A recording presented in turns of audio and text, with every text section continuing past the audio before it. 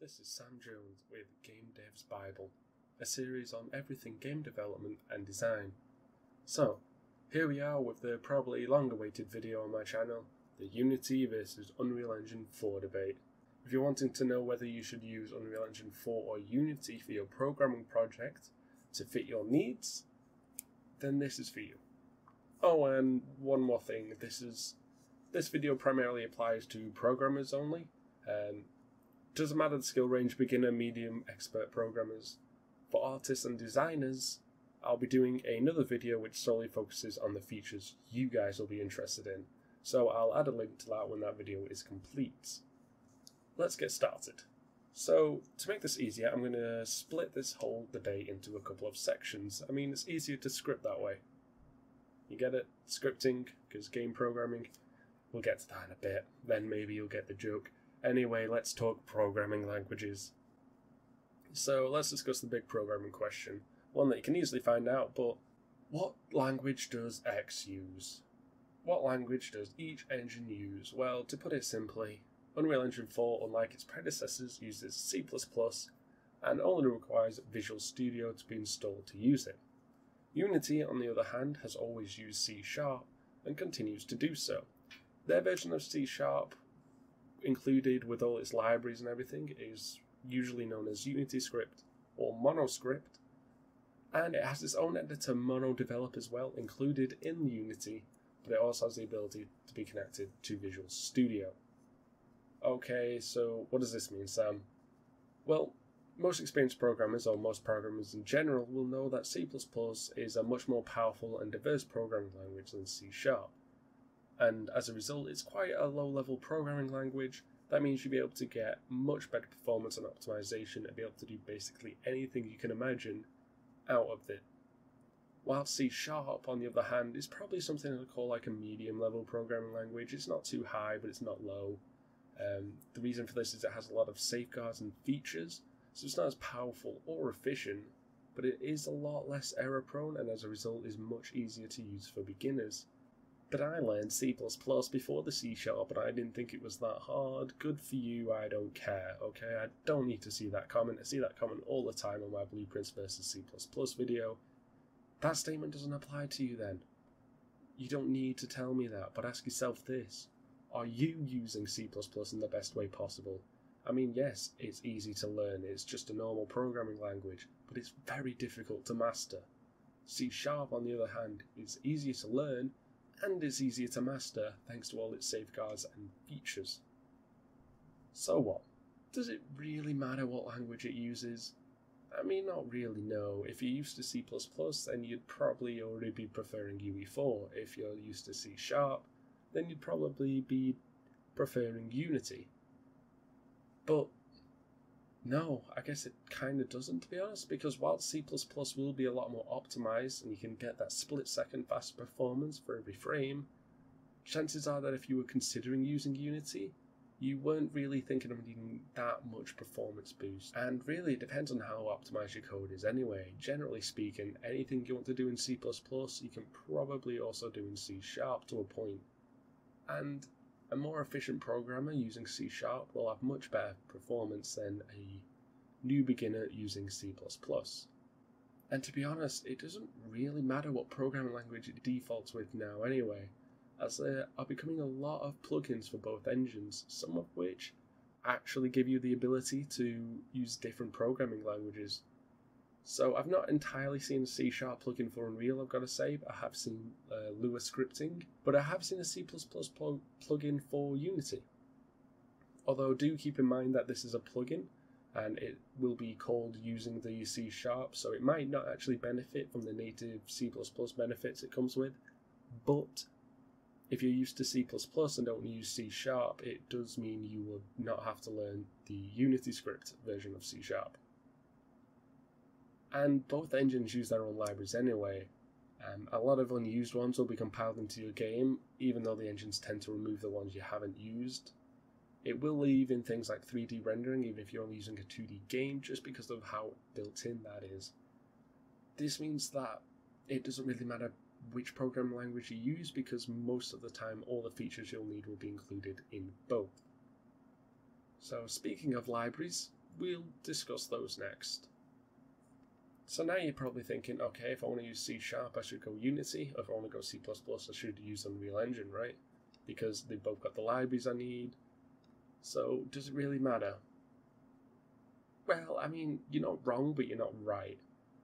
You also have to consider their default included libraries and what performance impact this can have on your game. Because a lot of the included libraries in Unity might be written in C#, that will have more of a performance impact than the ones written in C++ in UE4. Although a lot of Unity is written in C++ under the hood. As mentioned above though, both engines do tend to include things like 3D libraries and rendering, even if you're only using sprites and 2D. This will mean your game will still consider using those libraries, and will be a little less optimized than you'd hope. So basically it can depend on the libraries offered and the variation of not including the ones you want. So both engines tend to include very similar libraries to one another, as they are now the bog standard features you expect your engine to have, such as rigid bodies, 3D rendering, PBR, all that kind of thing.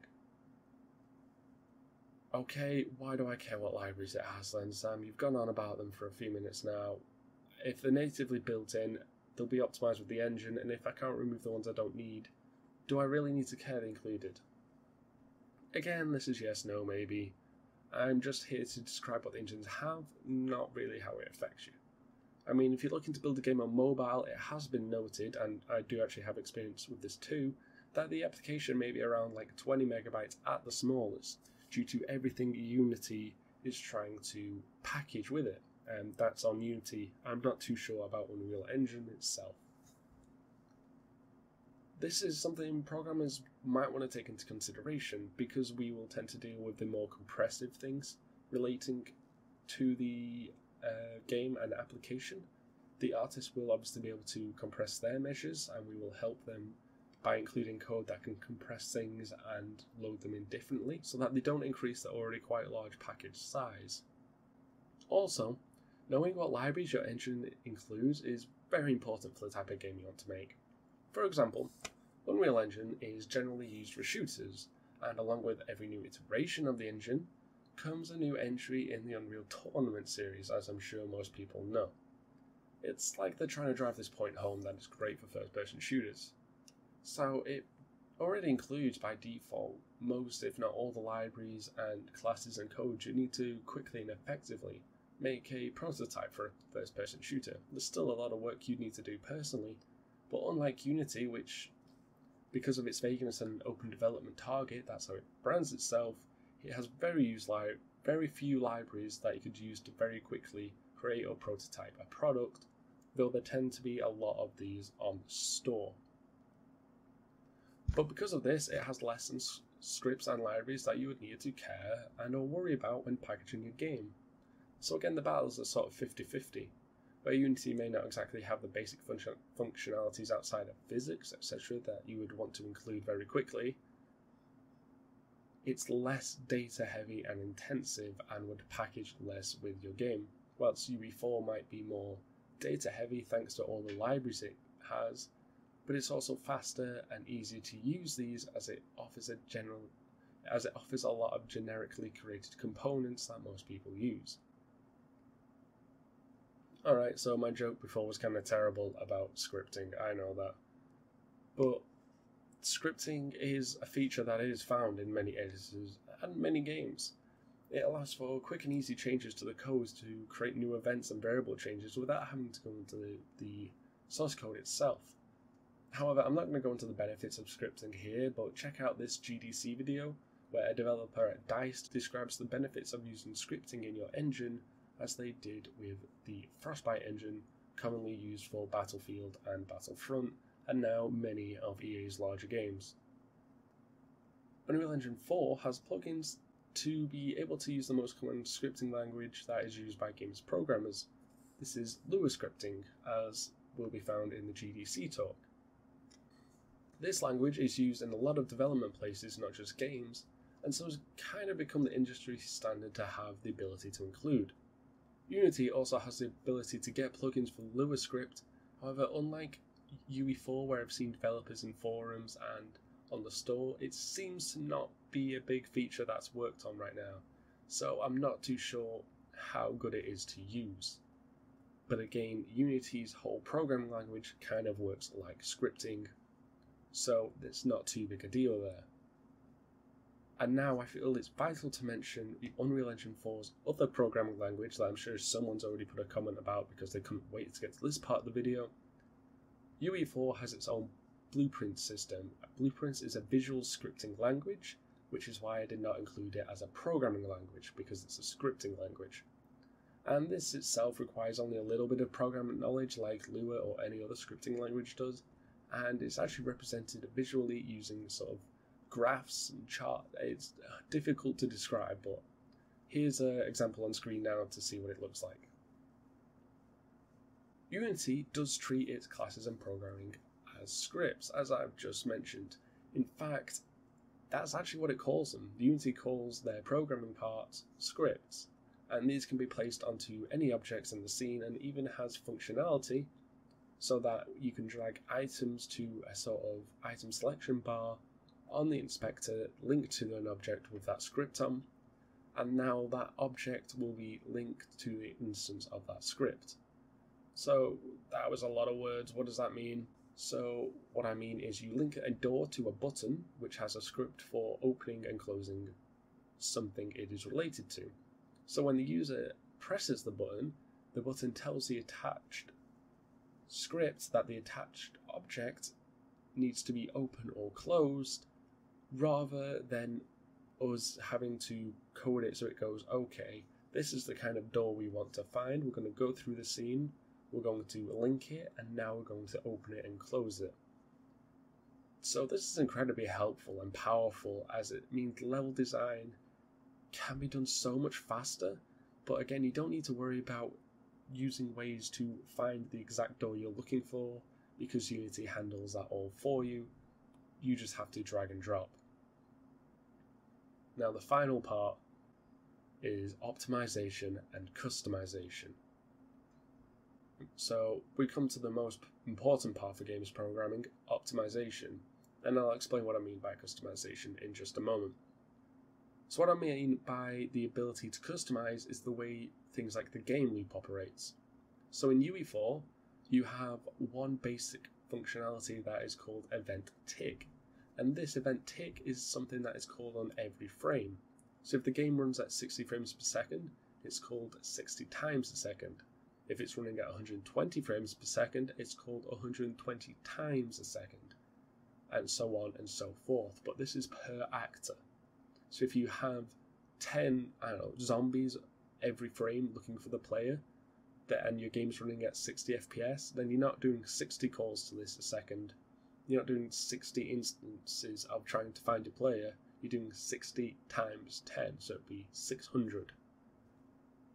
And there is another type of functionality called event fixed update, which is a Unity only feature, although you can put this into UE4 yourself. So fixed update is an event from Unity which happens every physics update, and Unity has this set up by default, and it happens every something of a second. I'm not too sure what it is, but you can imagine this sort of like VSync kind of thing.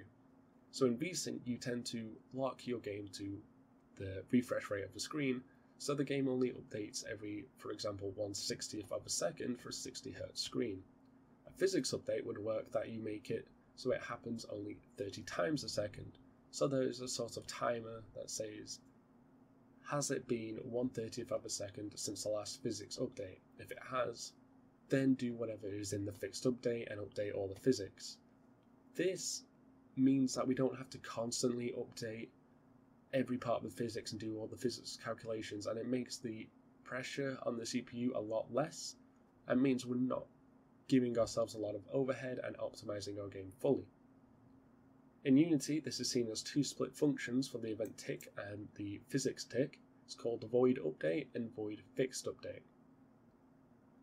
This means the code and optimization can actually be built better than in UE4, because as I said, in UE4 there's one basic functionality called event tick, and the programmer would have to make an event fix tick themselves using floats and timers and all this.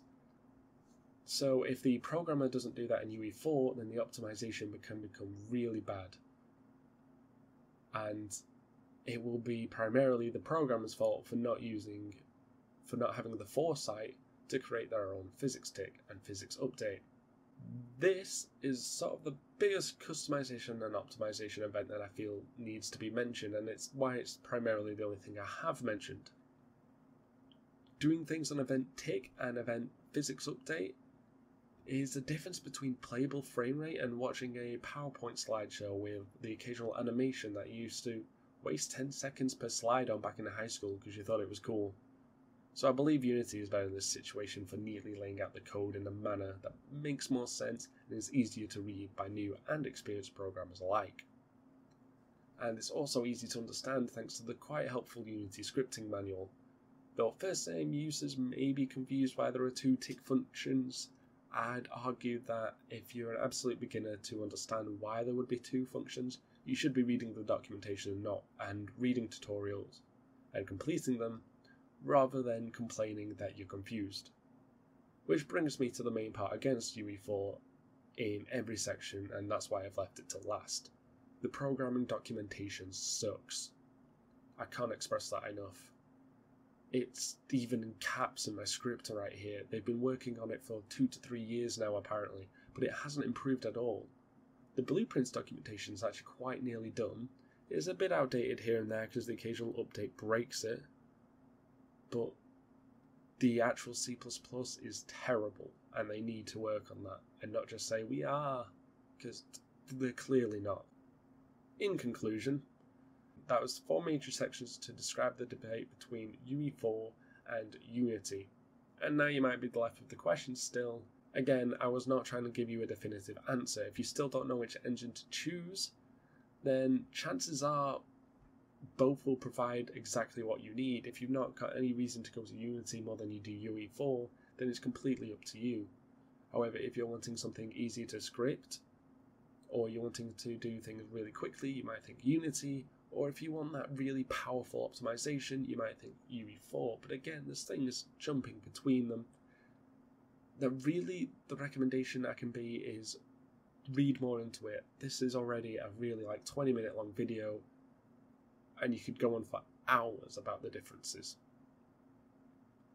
Personally, I use UE4 for desktop and console, whilst Unity I tend to do for portable, mobile or smaller games, due to different sizes, rendering means and the easiness to create it.